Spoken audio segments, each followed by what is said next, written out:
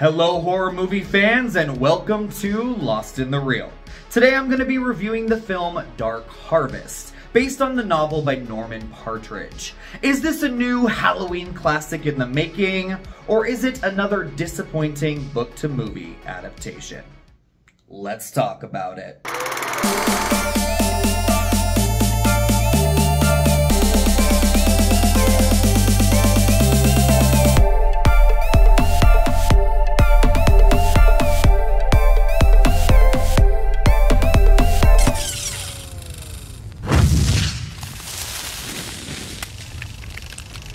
Dark Harvest takes place in a cursed town, where the annual harvest becomes a brutal battle for survival.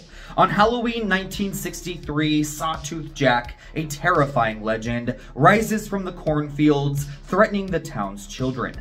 Groups of boys unite to defeat the murderous scarecrow before midnight. Richie, a rebellious outcast, joins the run, motivated by his brother's previous victory.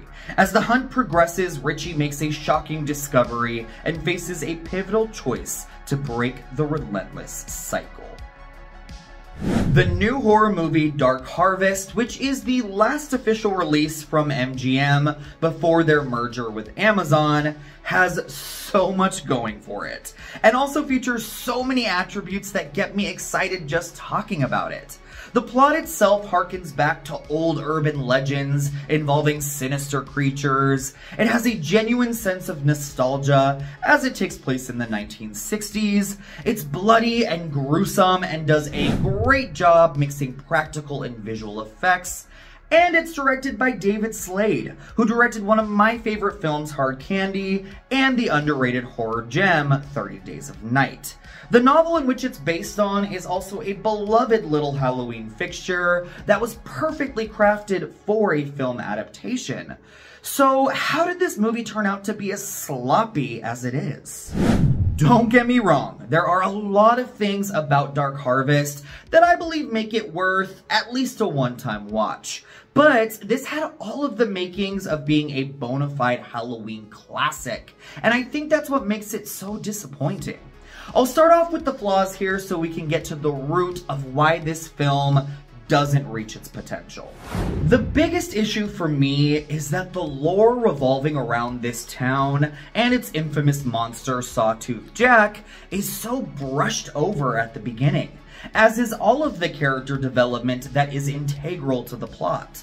The first act moves so quickly, introducing a slew of characters, trying to set up the time and place, and then explaining this town's violent curse in what can only be described as a complete exposition dump. So then, when the third act comes around, when secrets come to light and the twists start to be revealed, nothing has much of an impact. The fact that you never get to know this group of kids at the beginning, or the adults at the center of it all, also makes it extremely hard to care all that much for what ultimately happens to them.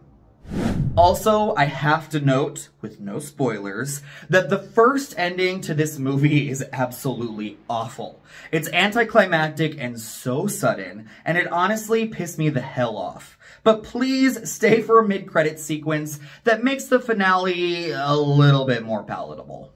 It also doesn't help that the cast of young adults seem like they're acting in a completely different movie than all of the actual adults. Veteran actors Jeremy Davies, Elizabeth Reeser, and Luke Kirby are hamming it up and overacting so much that when they are on screen you feel like you're watching an episode of Are You Afraid of the Dark? Kirby especially feels like he is chewing the scenery with a crazy voice and accent, though it does feel like he's having a blast doing it. The young actors, on the other hand, are playing everything completely straight and serious. And while I do think the two leads, Casey Likes and Amiri Crutchfield, are decent in their roles, some of the other performers are not very believable. The juxtaposition of the two types of acting makes it feel like you are watching a horror movie in the middle of an identity crisis. Yet, despite these glaring flaws, I had a lot of fun with Dark Harvest, especially during its middle act. When the boys are locked in their rooms for 3 days and nights without food or water, and then unleashed out onto the town on a sole mission to destroy Sawtooth Jack, this movie becomes a whole different beast. It's like a mix of Battle Royale and The Warriors meets Jeepers Creepers and Trick or Treat, and I loved it. The hacking and slashing kills are so brutal and brilliantly crafted that there are many I will not soon forget. The production and costume design are impeccable, especially for a lower budget movie, and I really felt transported into the 60s. David Slade's signature handheld camera work is perfectly suited to throw you right into the action. And I have to commend the effects team on all of their work bringing Sawtooth Jack to life. This is a memorable and terrifying creature, and he is shown in just the right amount of spurts that you never feel oversaturated by his presence.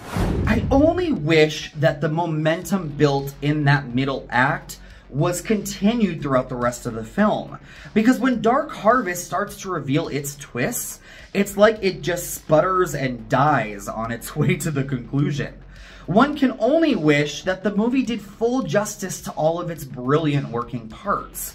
And while I get excited talking about this movie for all of its fantastic attributes, I can't help but feel bummed that it just doesn't reach the height of its potential.